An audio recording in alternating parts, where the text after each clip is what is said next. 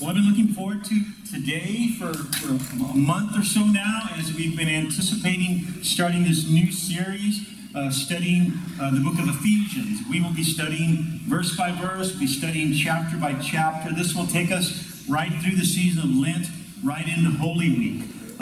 What's particularly exciting to me about it is not only are we going to be studying the entire book of Ephesians on Sunday mornings, but on Wednesday nights, Man Church, that's what we're doing. We're really digging deep into God's Word, Ephesians. And then on Wednesday nights, you ladies are doing the same thing. So I'm excited, but by the end of this 12 weeks or so, I hope you know Ephesians well.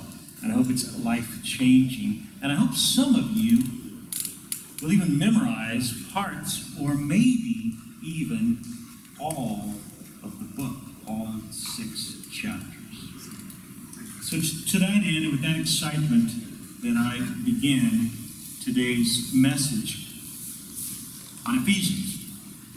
Ephesians is one of 4 books that are informally referred to as the prison letters. The prison letters. Now, I'll tell you why by telling you a story. This is, if you know maps, if you know your geography, you already know what this is. This is a map of Asia Minor and part of the Middle East and to Greece, as you see, and then Italy and Rome would be a little bit off of the map. If you can picture this, if you can imagine this with me, in the year approximately 62 AD, Jesus had walked the earth and then been crucified and had defeated death and walked out of the grave just decades prior. The year 62 AD, and there are 4 men leaving Rome with letters, perhaps papyrus scrolls, letters strapped to their gear. 4 men leaving Rome, headed for Asia Minor. And if the Roman government had known of the world-changing significance of those 4 letters, penned by a prisoner, interestingly, if the Roman government had known of the power and the significance of those 4 letters that were being carried out of Rome, they never would have let them go, I suppose. And these 4 letters, carried by these 4 men, are now known as the prison letters. The letter to the Ephesians, the one we're going to be studying over the next 12 weeks, a letter to Colossae, the church in Colossae, a letter to the church in Philippi. And those 3 letters would have been broadly dispersed. They would have been read by people perhaps outside of the city and perhaps by all 3 of those churches. And then the 4th letter was a personal letter to Philemon. These 4 letters were delivered. What did I do here? There we go. They were delivered. They were carried from Rome, approximately 62 AD. They were carried to Colossae and Ephesus in Philippi, and then one personal letter went to Philemon. Epaphroditus carried the letter to Philippi, Tychicus to Ephesus, that's the one we're studying, Epaphras to Colossae, and Onesimus to Philemon. There are great similarities in all 4 of these letters, really, but especially between Ephesians and Colossians. And what I delight in, what I really find encouraging is the fact that the letter that Paul wrote to the Ephesians and the letter that Paul wrote to the Colossians may have been penned simultaneously, may have been penned at the exact same time, but no doubt within the same year. And there are all sorts of similarities. What was burning in Paul at that moment in time, he expressed. He couldn't help himself. It was borne out in these 2 letters, and therefore there's great similarity. We know from Acts chapter 9 that Paul's, or 19 rather, you can read that later. In fact, I would encourage you to go read Acts chapter, I believe it's 18, 19, and 20.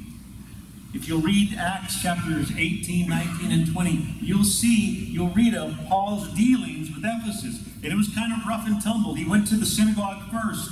His heart was for the Jews, for his people. Like it was in just about every city he went to. He would go to the synagogue first. He was so frustrated, he was so beside himself at the lack of receptivity on the part of the Jews in the synagogue that ultimately he went somewhere else in Ephesus, and there was a house church, and there were a dozen Gentiles, and there were no doubt some Jews there as well. And from that he spent probably 3 years in Ephesus, pouring into the men, the elders, pouring into the ladies who were serving and planting and evangelizing. And he spent those years in Ephesus. An interesting side note, you can read this later, but when he first went to Ephesus, he asked 12 disciples there if they had received the Holy Spirit when they believed. And they said to him, this is in Acts 19, they said, "We haven't even heard of the Holy Spirit." So he explained the gospel to them. And they were saved. They were converted. And the Holy Spirit fell upon them. Acts 20, we read of a tender moment of friendship. Paul was headed to Jerusalem. He knew that perhaps at that point he would be bound and he would be imprisoned, sent to Rome. So he was headed to Jerusalem, perhaps his last trip. It was his last trip to Jerusalem. He thought it would perhaps be his last trip. He wanted one more opportunity to say goodbye to the Ephesian elders, those men who had planted alongside him in Ephesus. And he called them to a port town. He didn't even have time to go to Ephesus. He called them to a port town. And you can read it in Acts 20. He had this tender moment in which he told them, "I will never see you again, men. Carry on. Lead faithfully. Lead, feed, and protect the flock." And they wept. And it says, mostly they wept because they knew they would never see him again. I think of one day how I might, for the very last time, see the elders at River Church. And I wonder, I hope that if we were to know that was the case, that they would weep for me. That our bond of brotherhood and friendship and love would be that intense. Now I want to point out a point of repetition that we find in Ephesians and in Colossians. We're not studying Colossians over the next 12 weeks, but it's important for us to see this point of repetition. You know, when someone repeats something over and over again, it's meant to be considered as important. I'm not sure that my children have completely learned this yet, but when I say something over and over and over again, it's not because I'm failing or I'm growing old. It's because it's important. And I want to make that point. And that's the case here with Paul. Repeatedly, Paul speaks of a mystery. He speaks of a mystery hidden by God for the ages. But he's not talking about some weird numerology thing or some cryptic deal that you could write a book on one day because you've got the market on the mystery that no one else has. No, he's speaking of a mystery that is unfolded, that he now has been charged by God through the Holy Spirit to unfold for the church. He says there's a mystery hidden by God for the ages. He also refers to it as a mystery hidden by God for the ages, but now revealed in Christ.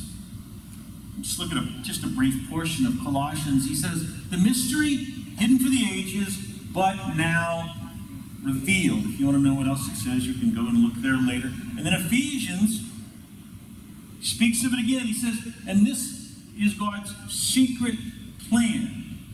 This mystery. And here's the plan. Here's the mystery hidden for the ages. It says that both Gentiles and Jews who believe the good news share equally in the riches inherited by God's children. The mystery revealed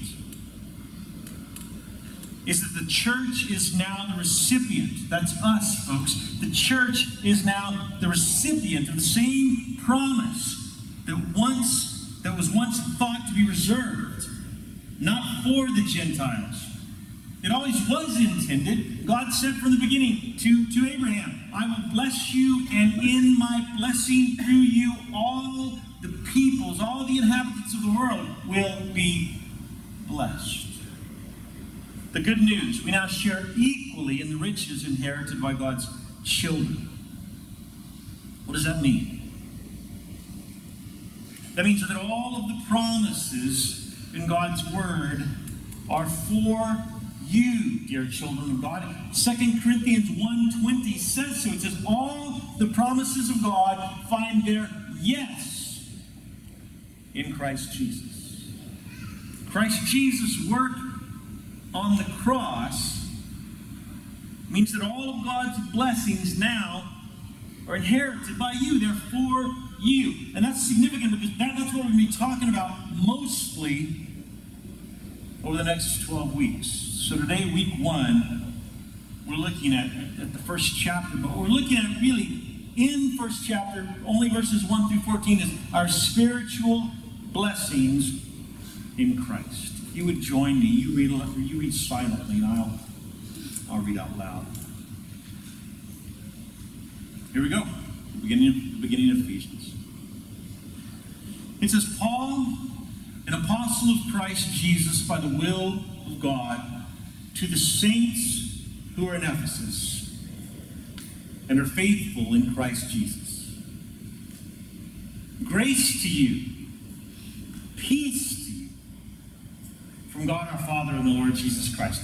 Blessed be the God and Father of our Lord Jesus Christ, who has blessed us in Christ, who has blessed us with every spiritual blessing in the heavenly places, even as he chose us in him before the foundation of the world, that we should be holy, we should be blameless before him. In love, God predestined us for adoption to him as sons through Jesus Christ, according to the purpose of his will, to the praise of his glorious grace, with which he has blessed us in the beloved.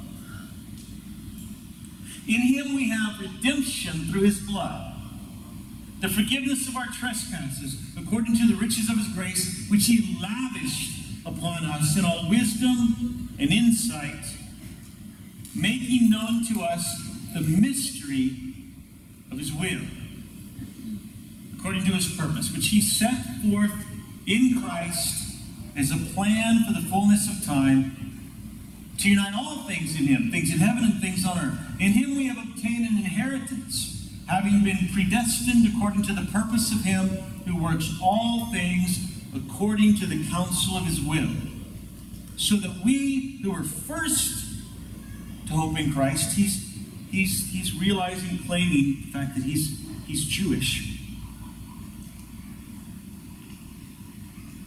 so that we, verse 12, so that we who were the first to hope in Christ might be to the praise of his glory. In him you, the Gentiles, also, when you heard the word of truth, the gospel of salvation, and believed in him, were sealed with the promised Holy Spirit, who is the guarantee of our inheritance, until we acquire possession of it, to the praise of his glory. Amen. Thanks be to God for his word. It was a long passage, I realized. That's why we unpacked it 10 days ago, men, and took an hour and a half. And that's why you ladies unpacked it this past Wednesday night and took an hour and a half. And so today I'm going to do my best with the time that we have to open the richness of God's word to you. But know that it's there on your table when you get home today. You can open it up and read it again. And what we're going to camp out on today is the fact that there are spiritual blessings in Christ that Paul is compelling us to realize, compelling us to believe.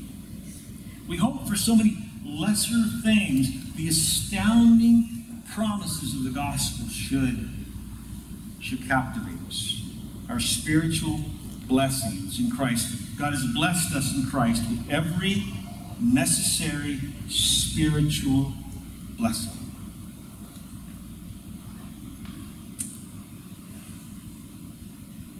I want to diverge from the text for just a moment. I want to talk to you about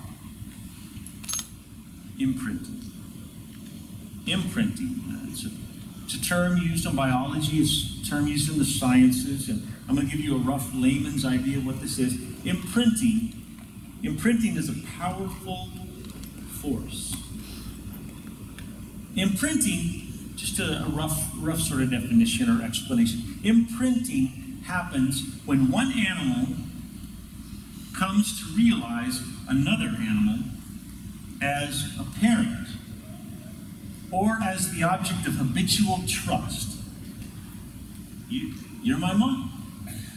I'm just like you. Whatever you are, that's what I'm going to be. And regularly, habitually, I'm going to trust in you. Imprinting, when one animal comes to recognize another animal as a parent or object of habitual trust. Imprinting refers to a critical period of time early in an animal's life when it forms attachments. It develops the concept of its own identity. What in the world? Why not? You understand just the whole what I'm doing. Birds are known to be born with this mammals as well. They're both born with this pre-programmed drive to imprint on their mother. But every once in a while, apparently, a duck is born at just the wrong place, at just the wrong time, and it comes out of its eggshell thinking, I'm a dog. And when the mailman drives by, it quacks and it barks as best it can and rolls down the sidewalk trying to catch that. When you drive into the driveway, it comes and it pecks at your tires and it gets all ruffled and bothered because it sees the dog doing that, and by golly, I'm a dog too. And sometimes we, dear friends, sometimes we too become confused about our identity. Do you see where I'm going here? Sometimes we too are confused. 2 Corinthians 5 says that in Christ, if anyone is in Christ, he is a new creation. Therefore, how significant, how important, how relevant is it for us to understand as new creatures who God has called us to be? What he has blessed us to be, the destiny, the makeup of who we are, all that God has designed us to be and to do. Some of us are really confused. We think we're something else. We've claimed the name of Jesus Christ, but we haven't really embraced or put on the identity of Christ. So this study of Ephesians will be good for us. We will discover who we really are. If you are in Christ, it's a phrase that Paul likes to use. If you are in Christ, then it's important for you to understand, for us to understand who we really are in Christ. So the beginning of this letter, Paul is an apostle, it says, an apostle of Christ Jesus. And he's writing to the saints who have been set apart, it says, set apart for God's work. And the takeaway, One of the men in our Bible study 10 days ago pointed this out and thought it was so good. It made it into the sermon manuscript. The takeaway, this is a formal greeting meant to cause us to take notice, to say, okay, now this is significant. This isn't some ill-planned text message that you can take with a grain of salt. No, this is Paul is writing for this is a sit up and take notice, sort of an opening paragraph. And then Paul gets to the main point. The main point for which he's now going to write for a whole chapter. He says, "Blessed be the God and Father of our Lord Jesus Christ, who has blessed us in Christ with every spiritual blessing." Would you read just that phrase with me again, starting with blessed us in Christ? Let's read that together. Let's go. Blessed us in Christ with every spiritual blessing. I'm going to give you an opportunity to do that again. I'll say the word has, and then you join me with blessed.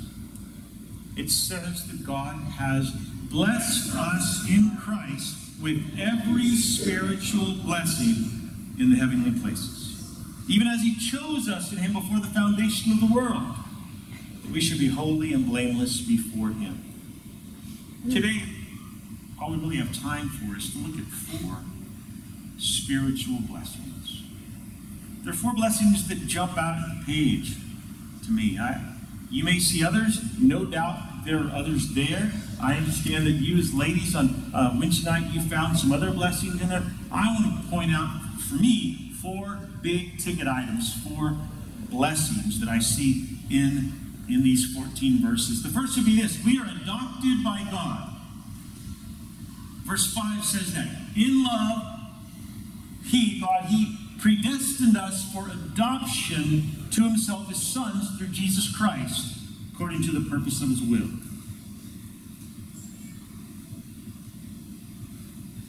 In adoption, a child is brought into a family. In adoption, a child is given the same rights, and the same privileges, and the same responsibilities as a child born into that family. There's no 2-tiered sort of levels or childhood status in the family. The adopted child and the natural born child have equal status. And Paul's pointing out, he said, you're not less than. You're not like stepchildren to be kicked around. No, you're an adopted child of God. Some of you here today in this room have never really had that close, loving relationship with a parent. Maybe you felt abandoned. Maybe you have felt like an orphan. Maybe that's bled into every other aspect of your life, where you've never really felt like you belonged, like you fit in, like you were on equal footing. What Paul is saying is that in God's economy, in God's kingdom, in God's family, you're not a hired hand. You're not a servant left to do God's bidding. You're a child of the living God. And the crazy truth is, he determined to adopt you before the world was ever created. He already knew you. He already chose to adopt you. Not because of anything that you had done, anything that you hadn't done. Only because of his goodwill and his loving nature. He has adopted you. He has welcomed you, no longer an orphan, no longer abandoned. He has welcomed you into his family. You are now a child of the living God. In some sense, scriptures say this, brothers and sisters of Jesus Christ. 4 spiritual blessings we're looking at. The second one is this. We are redeemed by God. Now, redeemed is not a word that we use real often, just in the normal comings and goings of life. If you're about my age or older, then it was a word we used to. Here's what I think of when I think of redeemed. I always think of coupons, like the little coupons. Man, back in the day here, I should have studied up on this before I got up here today. Back in the day when I was like a little kid, you got green stamps, is what they're called, little, and then you would take them back to the grocery store and redeem them for like dishes. Am I getting that right? Yeah, green stamps. That's a thing of the. Yeah, you got to be my age or older to even know what I'm talking about. But I'll give you a more relevant story. Every once in a while on Sunday, I have to get like batteries for this pack. Or, I don't know, I need a cough drop or something. And I'll stop at CVS on Sunday morning. Sunday morning, I'll stop at CVS on my way here. It's pretty early, and I go in, and I'm always confused because I always forget until I visit the next time what's going on. But there are ladies that have these file folders full of coupons, and they're like doing a deal. You know what I'm talking about? Like they're going out with like 10 bottles of dishwashing detergent and 20 sticks of not butter, deodorant. That's what they want.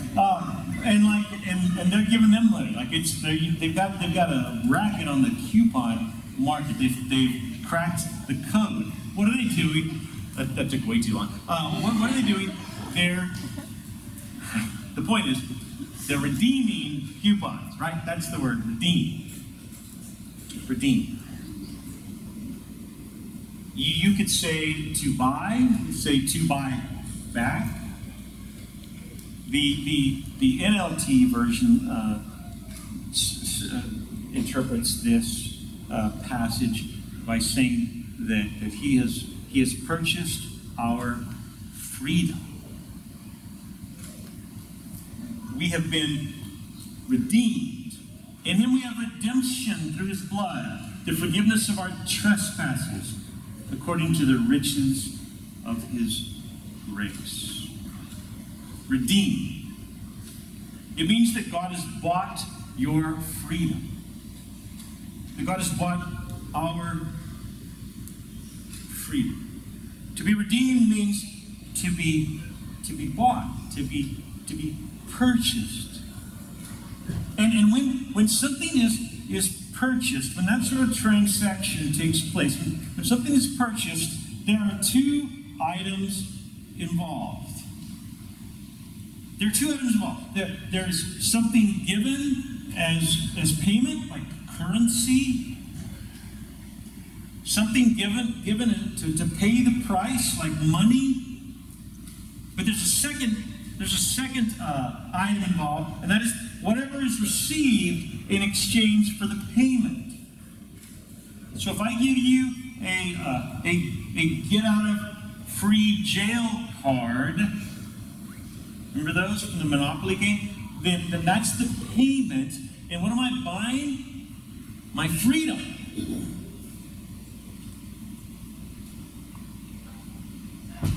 So what is purchased in this passage? What is purchased is our freedom from guilt, our freedom from sin. In a very literal sense, you, my friends, are no longer guilty. So why do some of us carry around so much guilt? I know you. Why do some of us carry around so much shame? Your past does not define you. That's what Paul is compelling you to believe. You've been redeemed. You've been bought back. Your freedom has been purchased. Don't answer out loud. Just answer in the quietness of your own heart. But who or what still enslaves you? Your past? Is it just too much for you to escape? Who or what enslaves you? Is it your critics? Those who judge you, those who condemn you? Is it your family? God has bought your freedom. What still enslaves you? Is it some particularly fond and comfortable sin pattern in your life? What enslaves you? You are no longer enslaved. God has bought your freedom. He has paid the price. And what price was paid? What was the currency? What was the payment? It was Jesus' blood on the cross. Listen, I tell people this all the time, and I've told you about these instances. I have men on my boat, and I'm guiding them when we're fishing, and somehow, naturally, often the conversation will go to Jesus, and I will speak of the blood-bought forgiveness that is the story of the gospel. And I will say to them, look, that is a crazy, cosmic story that I couldn't have written, and I wouldn't even believe it myself. Except the Holy Spirit has given me the faith to believe. So I know for some of you here today, the sense is, I am so wretched, the things that I have done have been so destructive, I just can't imagine forgiveness. And I understand that. Paul understands that. And he compels you to believe that Jesus' death paid the price that you couldn't pay for your sin, to buy you back. Another description of our condition is that we are dead in our sins, but no longer. Now we are made alive in Christ. Your past does not define you. Christ has bought your freedom. He has made you alive. There's a third blessing, and that is we are given an inheritance. In Him, verse 11 says, in Him we have obtained an inheritance, having been predestined according to the purpose of Him who works all things according to the counsel of His will. We have been given an inheritance. Now let me ask. You raise your hands if you dare. Probably no one should, though. Who here has a rich inheritance coming from your family when somebody dies? When Aunt Millie dies, or when Uncle Joe Bob dies, you got like $5 million coming your way. And the answer is not many of us. Like I know where you live. First, I guess maybe that'll change after Millie or Joe Bob dies, right? But I think I know it's well enough to know that not many of us have 5 million or 50 million coming our way one day. We're not the recipients of that kind of inheritance.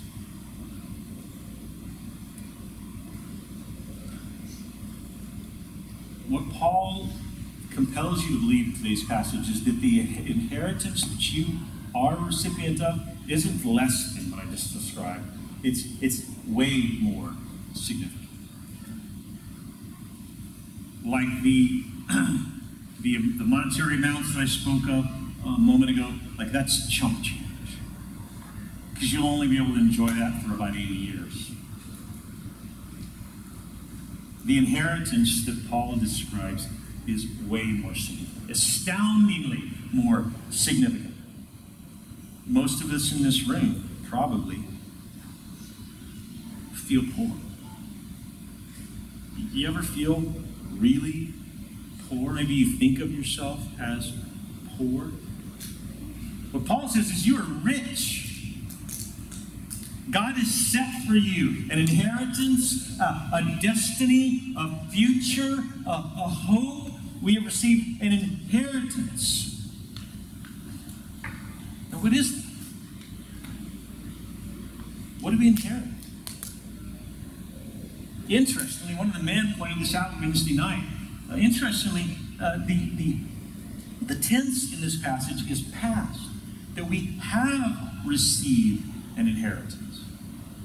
I'll get to that in a moment, but in one sense, yes, we have received this inheritance, but it's this already not yet sort of theology, like we've received it like a deposit, but we have not received it in full. There's more yet to come. We have already received the inheritance, but we have not received it in full. Perhaps we could say it this way. The inheritance that we receive in Christ from God, what we have actually received is a deposit. Like God says, you are now a child of the living God. You now walk like you walk on this earth, but really, you have dual citizenship. Your citizenship actually really is in heaven. And so you're actually living in the kingdom of God. Yes, you are weighed down by the troubles and the stuff of this earth right now, but you are also a recipient of this inheritance, a child of God. You are a kingdom dweller, and so you've received a deposit. Oh, but don't be fooled into thinking this is as good as it gets. This is not your best life unless you're planning to spend eternity apart and separate from the Lord. This is not your best life. Your best life is to come. We have received an inheritance, but we have received a deposit. Now, I want to get to the next promise, because it really speaks to it unfolds this more fully. The last promise we look at this morning is that we are filled with the Holy Spirit. Another passage says we are sealed.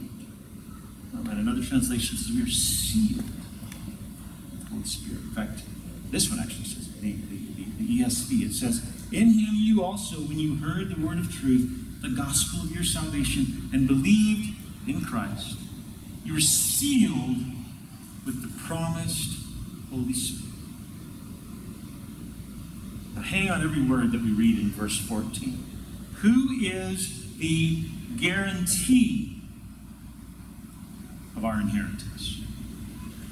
Until we acquire possession of it, to the praise of his glory.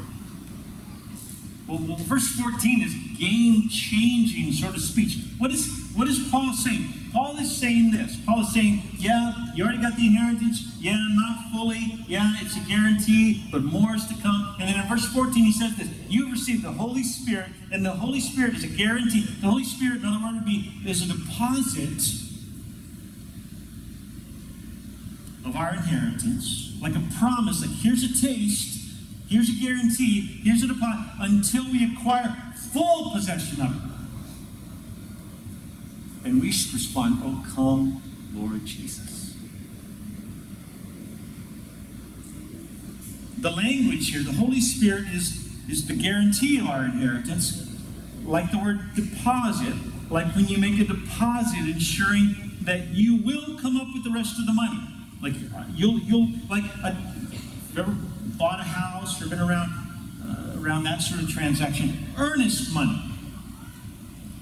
Now when Lydia and I bought our first house, and by the way, I was thinking about this yesterday. I was at the rodeo, I was at the fair and livestock show, and there are guys and ladies driving like F-350s, and I told my kids, I said, that vehicle costs almost as much as the first house that we actually purchased. But when Lydia and I, we were young, we were a little less than 30. When we decided to buy a house, they tell us they're like, wow, we qualified for that much money. That's really good. Like, wow, we qualified for that. we didn't use all that we qualified for, but we went and bought a house. And then they asked us, after we qualified for so much, and I was walking around my chest all puffed out, then they asked us for this thing called earnest money. And I said, earnest what? And they said, yeah, you have to come up with like $3,000. And we didn't have $3,000 laying around. We were young, like 28 years old, with one child and another one soon on the way, and we were living on a single income. Come to think of it, no wonder they wanted a deposit from us. They must have looked at us and thought, there's no way they're going to be able to afford this house. They wanted a deposit as a guarantee that you're going to make good on your promise to pay the rest. Dear friends, that is the Holy Spirit. That is what Paul is saying. That the Holy Spirit's activity in your life, it's supposed to jazz you and say, it's happening. Sanctification is happening. I'm not who I once was. It's like when I'm out driving on my motorcycle and somebody cuts me off and I don't get angry that time. I'm like, wow, I didn't get angry that time. I mean, it's just a silly little example, but I say, I used to get so angry. But I'm not as angry anymore. And I would say, that's not me. It's the Holy Spirit in me. Or perhaps the Holy Spirit visits your life in some supernatural way, through some supernatural giftedness, and you say, that's not me. That's the Holy Spirit in me. And what Paul says is, that is the guarantee that we will, in the future, receive the full sum of the inheritance that has been promised us. It is coming. It is yours. So what does this mean in real time for us Christians? It means that anytime you see evidence of the Holy Spirit in your life, you should be super encouraged. You should be jazzed.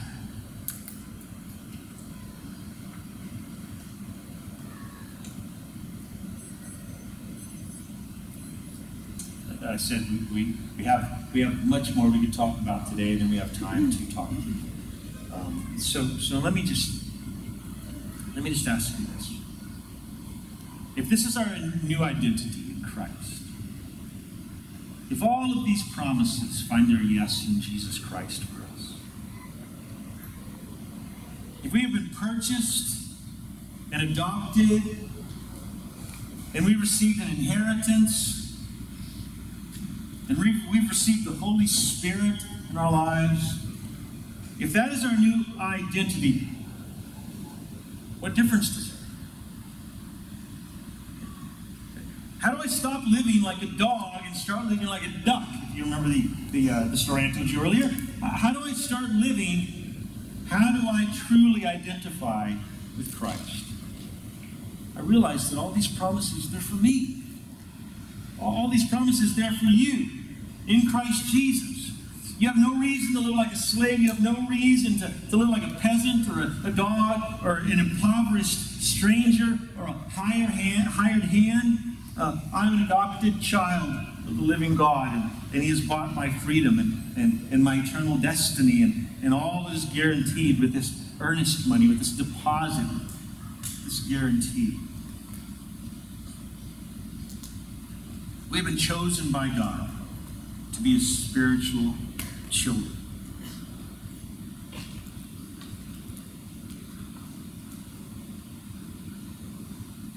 Now, I don't pretend to believe that you and I, friends, can fully comprehend the magnitude of these blessings. I suppose we can't. But don't you think we ought to try? If we could understand and believe in these blessings, our way of living would no doubt change. The things that you pursue with your deepest passion, and you know what they are. The things that you pursue with deepest passion, if you really believed that these blessings are for you, they would shape your passions. They would shape your pursuits. They would shape your life. C.S. Lewis once said spoke of the staggering nature of the rewards promised to us in the Gospels. And yet we piddle it as though they're not that astounding. So I'll give you this, and we'll run to the table of communion where we find mercy and grace.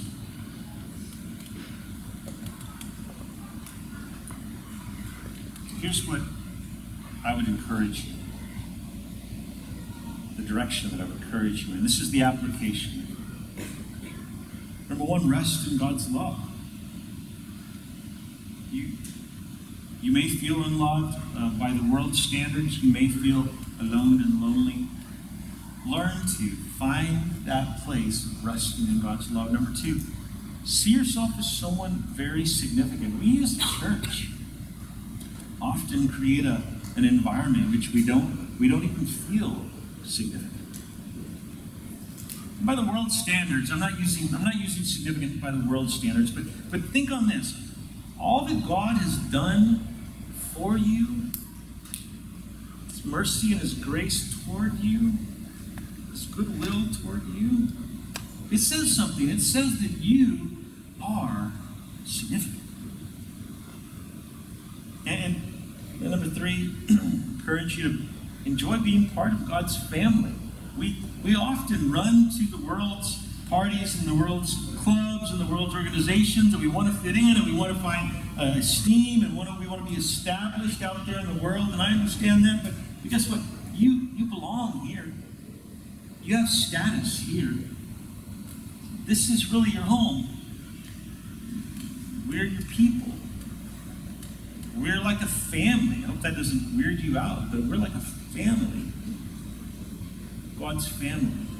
And the fourth encouragement I would give is thank God that He took the initiative.